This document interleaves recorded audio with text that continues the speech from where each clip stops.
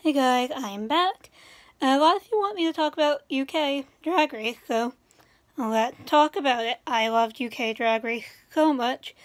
Obviously, if you see my cameos, most of them are from the UK girl, who I just love to pieces so much. They're so funny. I cannot wait for season 3. I've had conversations with these girls on Twitter. They're so active. They're so lovely. I just had a conversation with Davina, this morning. She's just so lovely. But since we're sitting in front of this lovely piece of art here, and we're gonna weaponize our degree here. And if you see my Veronica Green cameo, I asked her to cast her season 2 sisters in musicals, because Veronica said she loved musicals. And she can talk about them all day, which she talked about them for 8 minutes. So, we love Veronica. We can't wait to see her come back for season 3. Not a spoiler, because Ruin did invite her back for season 3. So, let's get to it. If you've seen that one, you know she forgot someone, like Rose did. So, we're going to start off with that person. We're just going to go in elimination order, because unlike with season 13, we don't know the elimination order there, but we do for this. So, we are going to talk about them. Joe Black. Who else would Joe Black be but Norma Desmond in Sunset Boulevard? If Glenn Close somehow dies before the movie gets finished filming, I think Joe could take over for her. And then Joe obviously could be her stand-in at any point during that movie, just on set. So obviously that's what Joe would be, or Joe would actually make a really cool Frankenfurter in Rocky Horror. So that's Joe Black. Cherry Valentine. I like Cherry a lot. I just wish we had gotten to see more of her. Because her looks were amazing. If you've seen her look that she did not get to show, they're so good. And I love that she's a nurse. But there aren't too many nurse roles in musical theater, believe it or not. So I think she'd be a good Trina in Falsetto. Just a very nurturing role.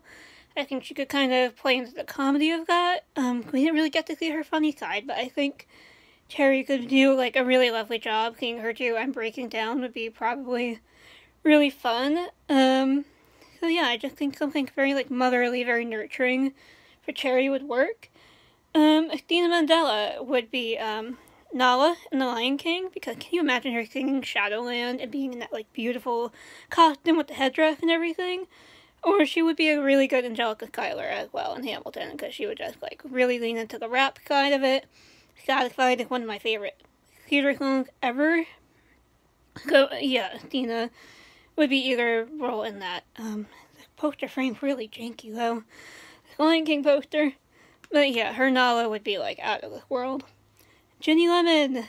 Ginny would be Jack's mother in Into the Woods, because it's a role that, she would get to sit down a lot. She'd get to, spend some time off stage, but then come on and say, random one-liners and then walk off, which is very Ginny Lemon. And then they get to make up kind of old lady makeup, and I think she would have a lot of fun as Jack's mother. Veronica. Veronica says she would be Anne Boleyn. I don't see Veronica as Anne. First of all, Greensleeve may not have been written about Anne Boleyn. Fact. That some historians have recently kind of leaned into or been looking at, that Greensleeve may not have been written about Anne. But I see Veronica more Jane Seymour, just being very elegant and beautiful, and singing Heart of Stone. We'll get to more 60s musical talk a little later, but otherwise Veronica would be Anne Hathaway in Anne Juliet. Veronica would get the belt, all these pop songs. She's a very poppy queen. So I think Veronica would really be great as Anne Hathaway. And if you haven't listened to Veronica's song Stars or seen the music video, go watch it. It had so few views, and she really needs more, because it's a really lovely song. She gets to show off her range, and she looks beautiful. So, Veronica, if you see this, you know I love you. If any of you see this, you know I love you guys, you UK sisters. UK season 2, one of my favorite seasons of all time. Tia, you know I love you, girl. Tia, again, I'll talk about 6 in a minute, because I do have another role for her there, but sticking with the Anne Juliet, because, you know, we gotta have kind of like a little Tia and Veronica in the same show together. Veronica said Tia would be the best friend in any show, and she would. But even though for kind of like maybe a slightly older woman, I think her as Angelique in Anne Juliet would be really funny, because she has like a lot of funny lines. She gets to, again, be very sing pop songs, but all could be very, very funny, and I think that would be perfect for Tia. Again, any kind of a trendy role would be perfect for Tia, because that's what she is, and I really love her, and I hope we see her in the future season of International All-Stars, like Tia 4.0 at this point. Sister was the one I struggled the most with. I actually don't have anything written down for her. You can see that, like, blank space there. But I think maybe any kind of, like, 70s-esque role, maybe something like Beautiful, or Hair or something. I'm not sure. What would you guys cast Sister in? Because we didn't really get a lot of her on the show, which I thought was weird that she kind of get edited out of that first half of the season until she lip-synced. But I'm looking at my Chicago poster, maybe like Rocky Hart, because this whole copy thing. We'll get to a horror in a minute, babe, let me tell you, but I don't know, Sister's a hard one. She's a hard one. But speaking of my gala horror, if you have not seen that horror cameo, please go watch it. I'm sure you have by now. She's the sweetest bitch you will ever meet. I absolutely fell in love with her this season. But she would be either Heather Chandler, because if you haven't seen that video, it wasn't my cameo, but somebody else's, where she had to like fake her own death. It's hilarious. So her as Heather Chandler doing like her whole death scene would be so funny. I think she would really milk that. Or Regina George, because obviously. Can you imagine a horror singing World Burn?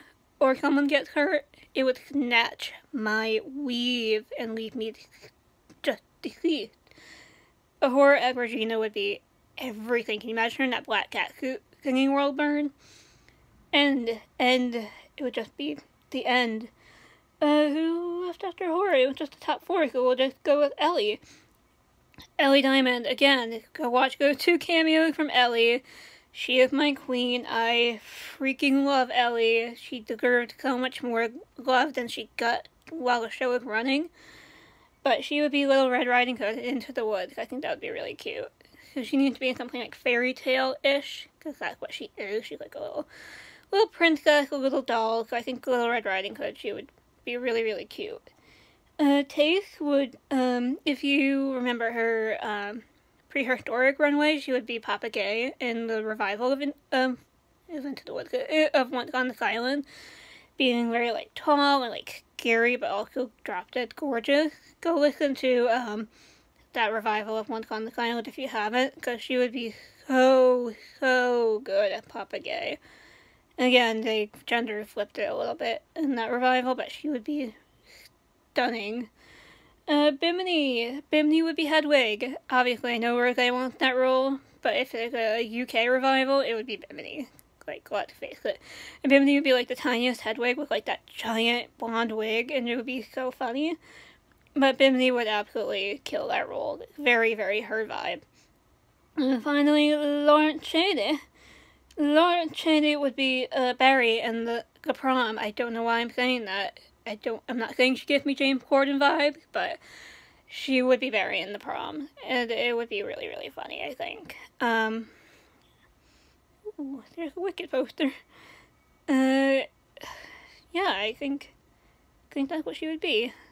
But anyway, if I had to do, like, a full casting of 6 for just the UK queens, and this is from season 1 and 2, Christina Mandela would be Captain of Aragon. She would be like, so great. And her in that gold dress would be just beautiful. Cheryl Hole would be Anne Boleyn. Can you imagine the chaos of Cheryl Hole being Anne Boleyn? It would be so good. If you haven't watched that cameo, go watch that as well, because chaos. Davina would be Jane Seymour in this version. And I got into a discussion with Veronica and Davina over who would do that, but Davina said she can hit most of the notes in Heart of Stone. So, I mean, come on, she would be a wonderful Jane Seymour. Tia would be Cleve. No, Tia would not be Cleve. Tia Veronica could heal would be Cleve. You know who would be Cleve? Taste. Taste would be Cleve. Taste doing that dance break and get down. Again, just endgame. Right? Blue Hydrangea would be Catherine Howard. So they would be just, again, so wonderful and she's beautiful, and again, having her and Cheryl as like cousins in the show would be so cute because they're best friends.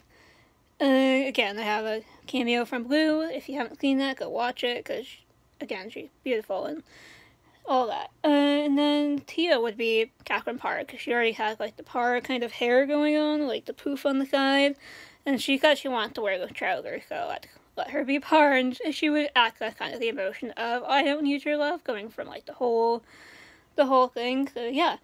But a lot of you asked me for my favorite queens of all time. I am working on my list. I have like 20 or so that I might split up into like an honorable mentions and then my top 10. But it's a very hard thing to do. I'm definitely gonna have to do that before Down Under starts to air next week, and tomorrow is the finale. So again, team this girl right here, and hopefully I'll get a reaction of that because I have no idea who's gonna win. It could be like season 9 and we could have a complete surprise. It could be like, you know, last season, or Holland to be completely predictable. We don't know. So I will see you then.